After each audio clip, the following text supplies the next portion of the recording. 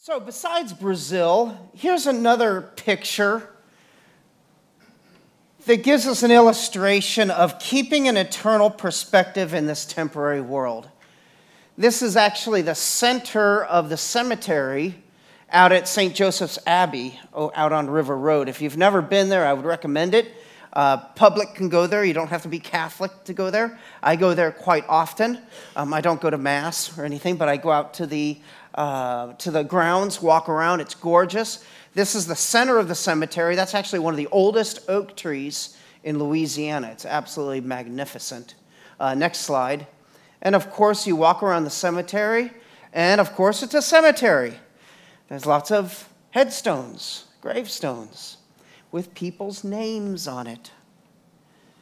And, I know it sounds a little morbid, but I would highly recommend visiting a cemetery every now and then. Just because. Not because you have a funeral to go to or something like this, but it is a practice that hits you upside the head with keeping an eternal perspective in this temporary world, doesn't it? And so today we're going to go into a few different texts, very simple texts from the New Testament that help us have this perspective, keeping an eternal perspective in this temporary world. Now we're going to work backwards. We're going to start with the temporary world and get to the eternal perspective. So first, let's talk about some temporary realities of this world and the frustrations it can bring. I thought of three. How about this? I wish these were a little bit bigger, but we can see them. Does this frustrate you? Do these things bring frustration to the world? Are they temporary? Social media, nightly news, 24-hour news circles, blogs, podcasts, all helpful in a number of ways, but also pretty frustrating in a number of ways too. And certainly temporary. We live in an age of dizzying, unprecedented amount of information each day. Opinions rage, don't they? Conflicts are daily through information. Relationships are severed due to varying opinions and hate and disagreement. Confusions are like never before about important things like truths, values, and morals. I just read this morning. According to a report by the University of California, San Diego, the average American consumes about 34 gigabytes of data and information every day. That is estimated to be the equivalent of 100,000 words heard or read, or of course I guess you could say watched, every day. 100,000. That is about as many words are as in J.R. Tolkien's book, The Hobbit. That's how much information is going through your eyes and in your mind every day, like reading The Hobbit every single day. That's a lot of information to process, confusion to struggle with, and stress that can come from it. All right, how about number two? Self-centeredness. Others' self-centeredness. Your self-centeredness. Do you frustrate you? Amen to that. I know I frustrate people. People frustrate me, and I frustrate myself. Why? Self-centeredness. You go back to the fall. There's a lot you could say about what happened in the fall and why and the effects of it. But essentially this, Satan tempted Adam and Eve to live for themselves. You don't need God. You can be your own God. You can live life according to how you want to do it. Your will be done, not God's.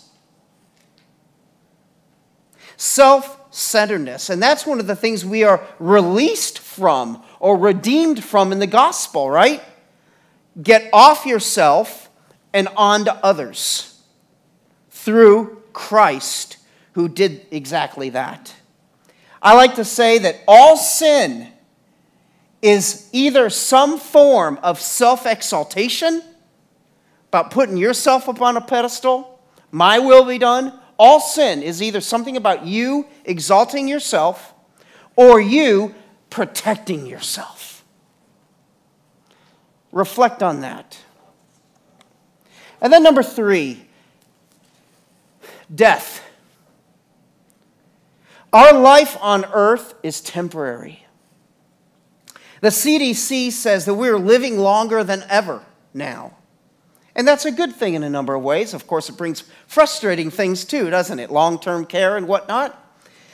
CDC says we're averaging around 82 years now, the life expectancy. That's longer than ever before. But in perspective, it's still pretty short, isn't it? Death is a reality no one can escape.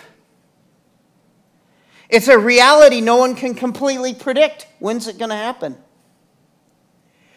We have those fears, right? Kind of there's a little fear of what's on the other side and what's going to happen to those who are left behind. And then, of course, you got this amazing contrast in Scripture between the beautiful reality of heaven and the wretched reality of hell. Death is temporary, but of course has eternal consequences. So when we think about these things that are temporary in this world and that can bring us frustration or anxiety, what do we Christians need to do in a world that is unavoidably temporary and increasingly frustrating? What should we do? Well, there's a number of things, of course, but today I'm going to focus on one thing. I think we need to take hold of the eternal perspective the Bible gives us. Take hold of the eternal perspective the Bible gives us. We're going to look at 2 passages today, and both of them, as I said in the intro, they're both very simple. Profound, but simple. In other words, there's not a lot of deep exegesis we have to do. There's not a lot of deep theological terms. They're pretty simple and easy to understand, but that's part of the beauty of them. So let's go there now. If you have your Bible, turn to 2 Corinthians 4. We're going to look at just verses 16 through 18. Let me read that for us. Here's Paul writing to the Corinthian church. Maybe he's writing to North Shore Bible Church. So we do not lose heart. Though our outer self is wasting away, our inner self is being renewed day by day. For this light, momentary affliction is preparing for us an eternal weight of glory beyond all comparison, as we look not to the things that are seen, but to the things that are unseen. For the things that are seen are transient, but the things that are unseen are eternal. So let me give us a little context here.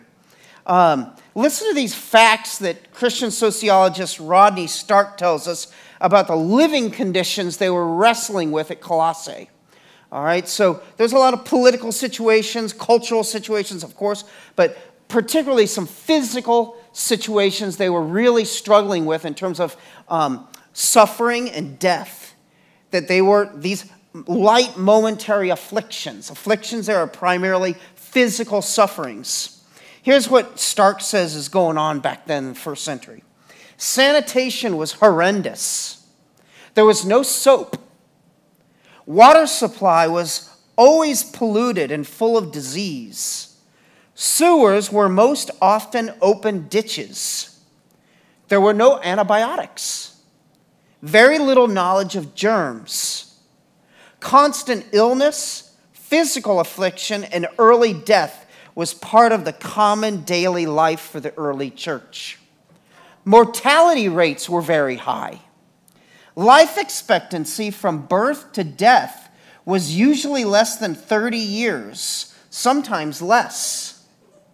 Infant mortality was very high, as much as 50%. Not to mention how many mothers also died in childbearing. So thankfully, our physical health situation today is much better, right? Praise God for that. However, corrupt politics, agendaized media, and constant material temptations hound us today, don't they? I think these realities right here make these passages, these verses we're going to look at, really relevant for us in keeping an eternal perspective. So look at verse 16. Paul says, though our outer self is wasting away. It's a picture of the process of continual decay of our physical bodies. Facts are facts, right?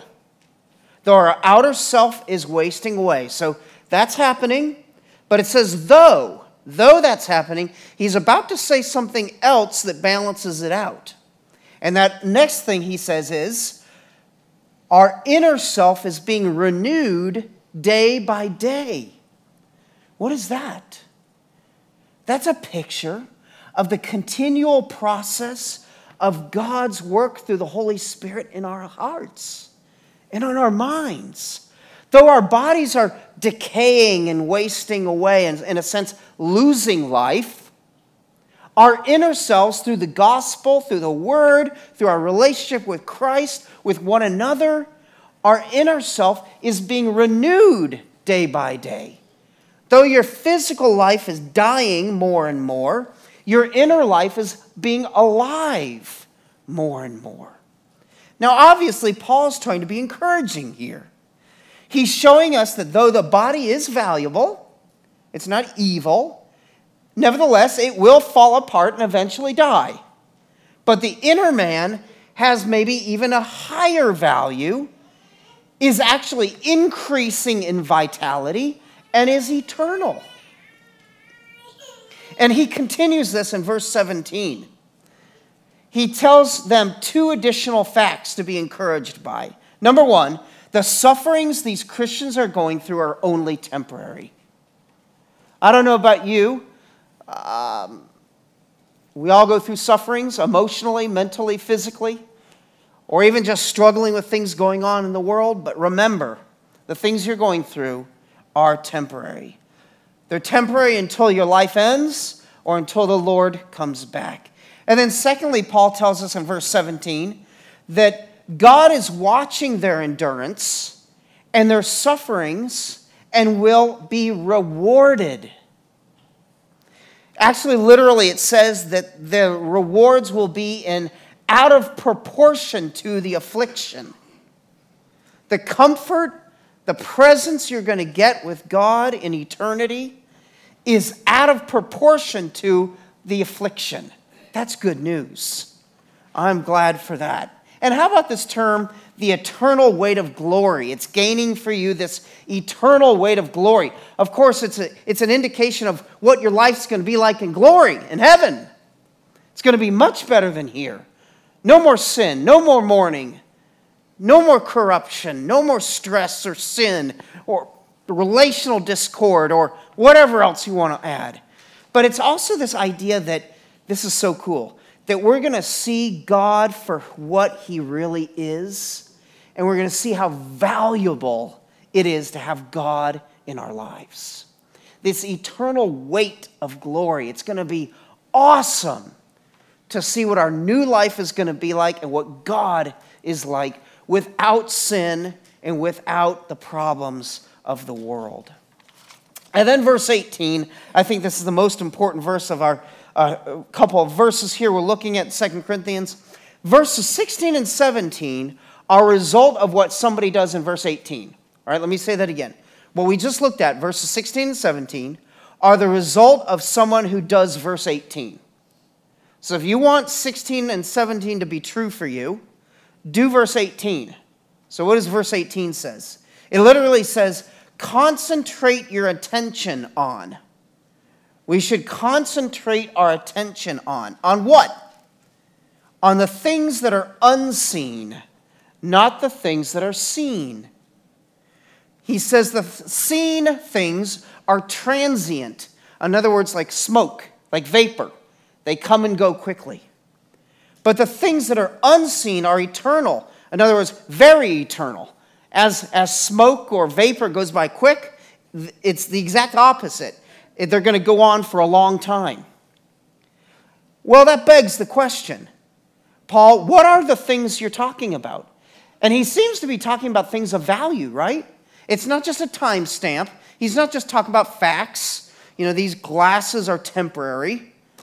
Your heart is forever. He's not just talking about timestamp. He's trying to indicate value, where we should be focusing our attention and our hope on. So he says we should be focusing on things unseen, not things that are seen. So how about things that are seen? What would those be? I think according to Paul, when I look at his other things he says in the scriptures, he's talking about the things that the world values, or the world's system of values. You name it. Here's a few. Power, sufferings, possessions, pleasures, family heritage, how much you know, how smart you are, knowledgeable you are, your status, etc. These things are man-produced, man-exalting things, and have a short shelf life. On the other hand, the things that are unseen, what are they? They are the things that the kingdom of God and Jesus values. Here's some examples of those. How about hope? Hope is an unseen thing, but is hope powerful? What are you hoping in? Where's your hope in this life? What carries you through your sufferings? That's of a lot of value. If you walked over to Walmart and were to buy hope off the shelf, how much would you pay? How about character? We're all growing in that, right? We all struggle with having character traits that are good and bad, and God's working on us and getting us to be more and more like Christ. Character is something God really values. That's something that's of eternal value that we should be focusing on. Here's another one we already said. Other-centeredness. Whew. That's a good one. We like that sometimes, and sometimes we don't like that. I want my will to be done sometimes. Thinking about the good of others. And then, of course, another one is, how about this one? Fellowship with God. Think about that. You have, through your faith in Jesus Christ, if you're a Christian here this morning, you have a relationship with the one and only true God of the universe. Actually, fellowship, it's koinonia, it's closeness, close-knitness together. That's amazing. So these things are spirit-produced, God-exalting things, and they're very high in value.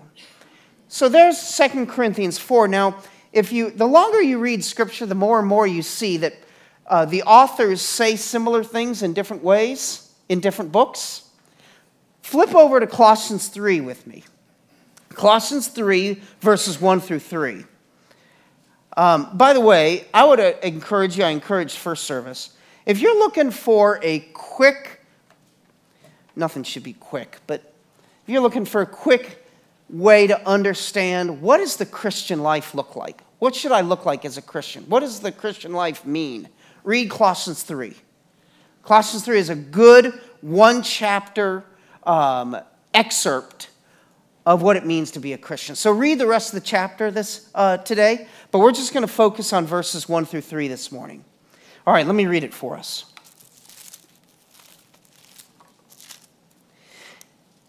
If then you have been raised with Christ, seek the things that are above, where Christ is seated at the right hand of God. Set your minds on things that are above, not on things that are on earth. For you have died, and your life is hidden with Christ in God. Now, a little context here. Paul is dealing in some of his churches, and Colossians is one, with what are called Jewish mystics.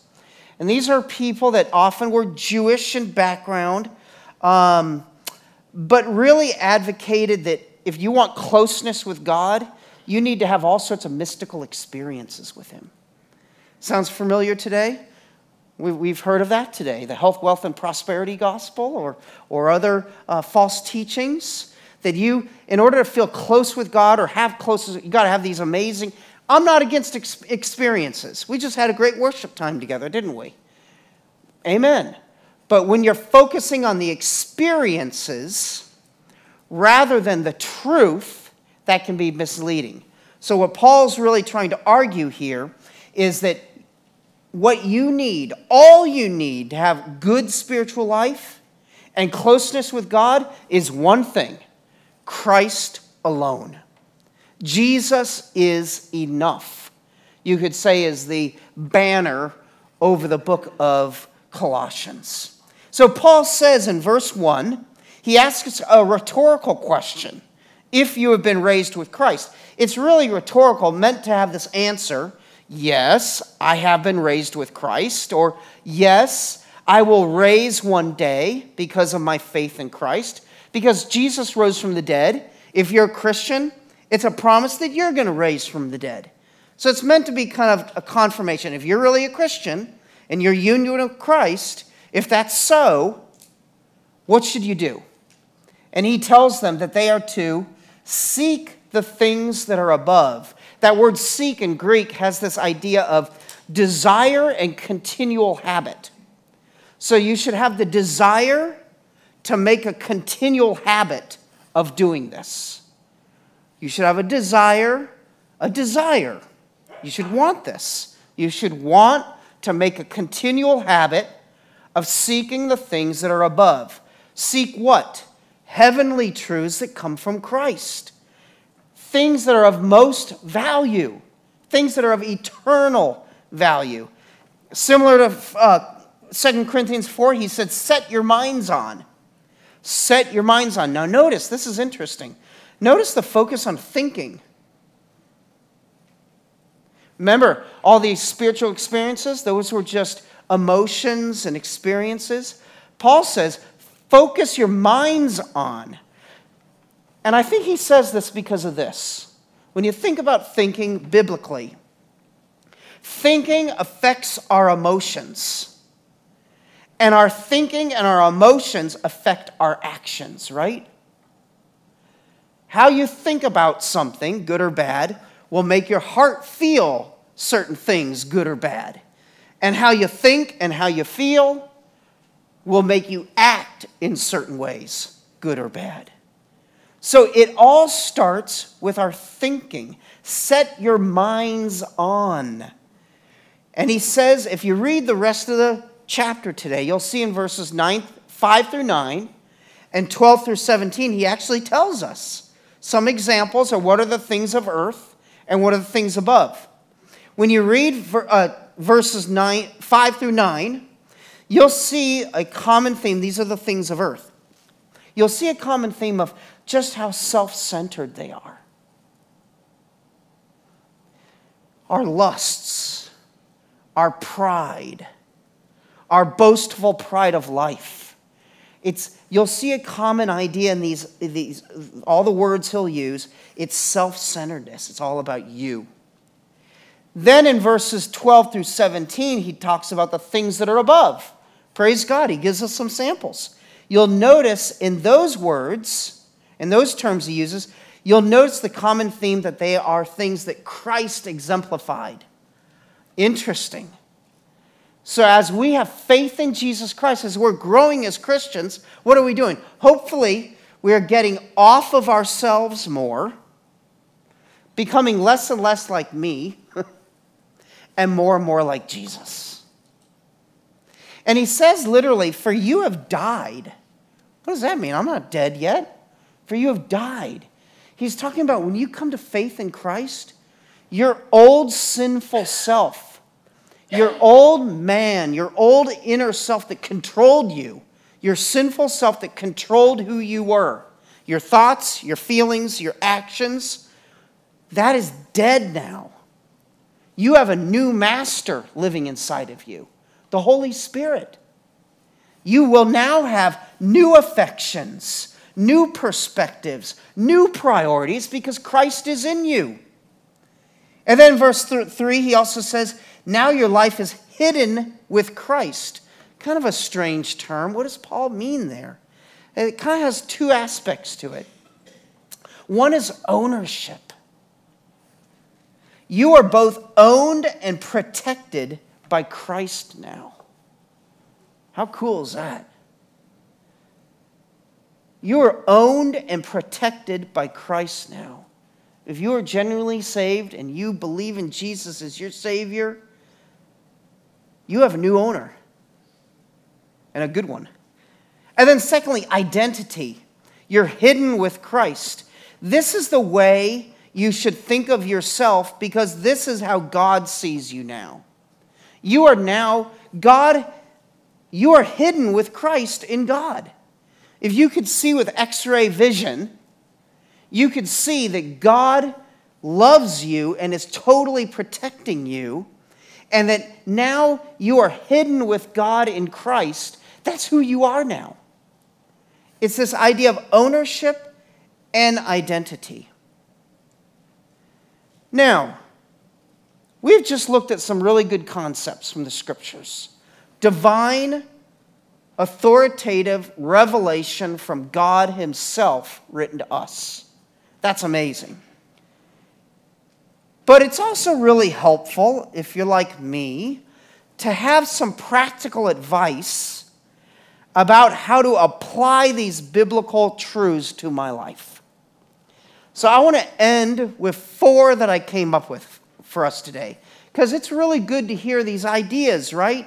These biblical truths about having an eternal perspective in a temporary world. But what are some things I can do, some practices I can do to help me do it? All right, here's 4. Number 1, hold things loosely. I want you to do this with me. I'm not going to ask you to stand up or say anything, but all right, take your hand and clench it. Go ahead and do that right now. Clench it. All right, hold it tight. Hold it tight. And then let it go.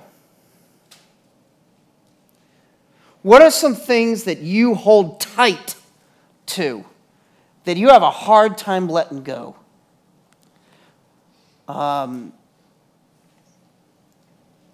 Things you hear on social media, things going on around the world, things going on in your job or in your family. Not that we sweep these things under the carpet and avoid them. That doesn't work, does it? Sometimes you have to deal with stressful, tough things. But I like that picture of things that are held tightly, that are bringing you stress, or things that you're not letting go, like you want control. And you're doing this. If we live in a temporary world and we're supposed to have eternal perspective, let some things go, man. Hold it loosely. Hold it in perspective. There's one. Number 2, remind yourself of the Scriptures. We just looked at 2 texts today. Those are good ones to remember. Let me read 2 more that are good ones to remember. Philippians 3:20. But our citizenship is in heaven, and from it we await a Savior, the Lord Jesus Christ. Our citizenship is in heaven. I live in Abita Springs. I'm an American. That's my citizenship. That's my address. But really, right now and forever, my real address as a Christian and your real address and citizenship is in heaven. You're a citizen of heaven right now. And you're not there yet.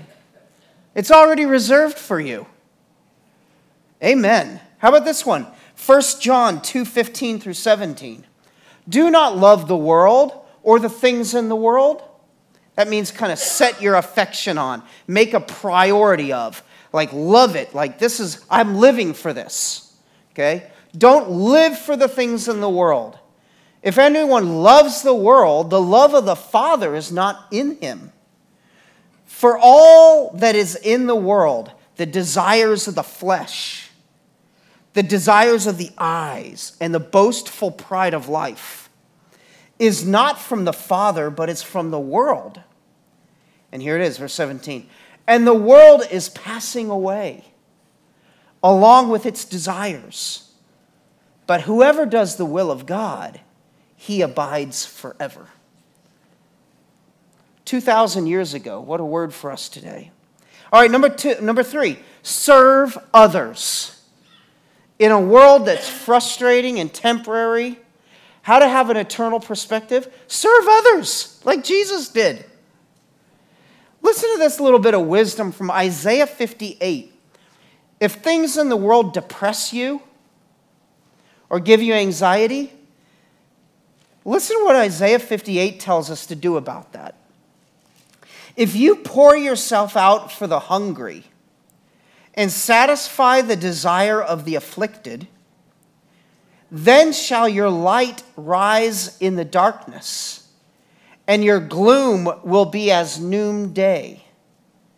And the Lord will guide you continually and satisfy your desire in scorched places and make your weak bones strong. And you shall be like a watered garden, like a spring of water whose waters do not fail. Interesting. If things depress you in this world, make you anxious, Isaiah 58 says, go serve other people. 1 Peter 4:19. Therefore, let those who suffer according to God's will entrust their souls to the faithful Creator while continuing to do good. So as you're wrestling through this world, or you're experiencing suffering, which Peter was written to a bunch of Christians who were dealing with severe suffering, he's saying, entrust yourself to God in this world. Entrust yourself to God as you're walking with this world, and do what? Through your sufferings, through your struggles in this world, continue to do good. Don't go hide under a rock. Continue to do good. Continue to serve others. And then finally, maybe one of my favorite ones, I've said this before, 99.9%. All right, what do I mean by that? What does this have to do with keeping an eternal perspective in a temporary world? Whether you're a Christian or not, if you're not a Christian, this is not good news.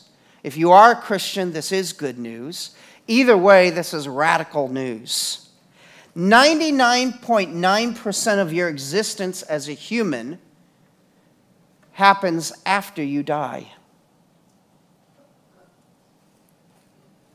Actually, if you really want to be technically correct, 99.9999999% of your existence as a human, because humans live forever. We die. This life we live is temporary, but we're going to live forever. Hell or heaven, according to the divine scriptures. 99.9%. So hang in there. This world we're living in is only 1% of your existence. Now, hopefully you're a Christian. And as a Christian, we have this hope of glory, which is going to be far outweigh anything we experience here. There's going to be no more sickness, no more sin, no more sadness, no more corrupt elections, no more whatever, terrible bosses, no more disobedient children, no more bad parents, no more car accidents, nothing. 99.9% of your existence is going to be in perfect glory. So hold things loosely. Yes, we live in a world that is unavoidably temporary and increasingly frustrating. However, this is nothing new. Christians have wrestled with this truth for centuries. Join the bus. May God use this sermon and these inspired texts we looked at today to help you endure for our church's good, for your family's good, and in the end, most of all, for God's glory. Let's pray. Father in heaven, it's easy for you to have an eternal perspective. You are eternal.